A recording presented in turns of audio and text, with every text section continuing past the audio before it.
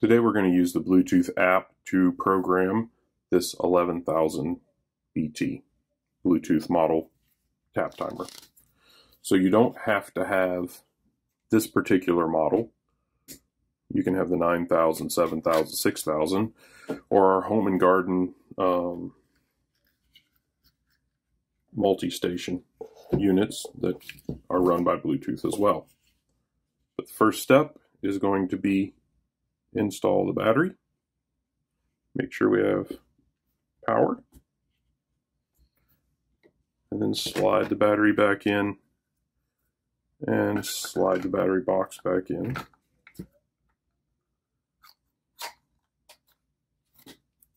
Now we have the screen and we have all the buttons. If you would like to see how to program this manually on the unit, please see the video that I've attached here, hopefully right about this area.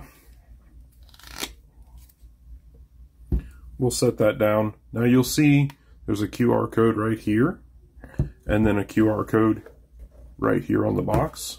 This one will give you a video as to how to use the app. This will get you to the app.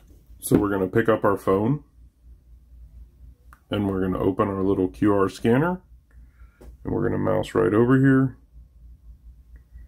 And this gives us the app page. And we want to open that in a browser. iPhones are going to be a little bit different than this Android, but this is what the Android is what I have. So we have a Galcon Bluetooth app, so you can download it in the App Store or get it on Google Play. I'm going to get it on Google Play. We're going to go ahead and install, and it'll take just a second, and by movie magic you will see it load real quick. Now once to this screen, we're going to go ahead and hit the open button.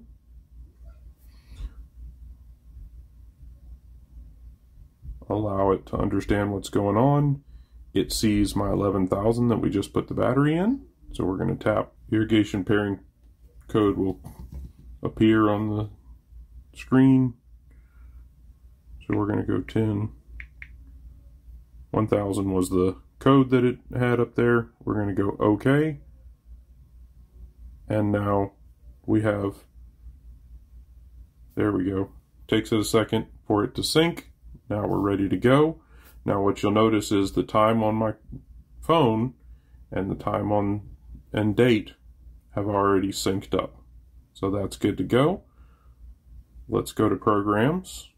We want our duration to be 20 minutes.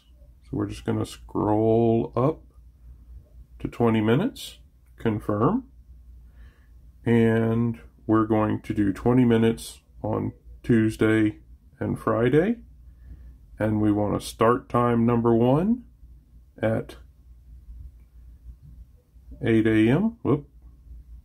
8 a.m. straight up, and then you can change the minutes if you'd like, and then we're going to click on start time number 2, and we're going to do that for 7 p.m. So go up here, hit the little PM button. Okay. So we have a Tuesday, Friday runs for 20 minutes. Start time number 1. So start Tuesday morning, 8 a.m. Then Tuesday evening, 7 p.m. Same thing on Friday. Before we navigate away from the screen, make sure we save and sync. It's updating. Timer is updated. Okay. That's great. Now, if we need to run the tap manually from the Bluetooth app, we can just go up here and we can just scroll up. Let's say we're going to run it for 25 minutes. Confirm. And now we're ready to start. Takes just a second. You hear the click. The valve is open. Now the timer will run down. If you don't need it to run that long, you can always just press stop.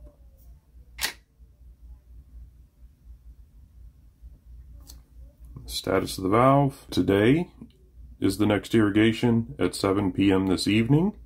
Everything's running well. There are no current active programs that are running. But if it rains this afternoon, we may have to touch the 3 little dots and come up here and tap our rain off. So if it rains really well, let's say we're going to do a rain off for 3 days and confirm that and send it. Now it's updating, and you can see the rain off has updated on the unit itself. And we can always cancel the rain off if things are starting to dry up.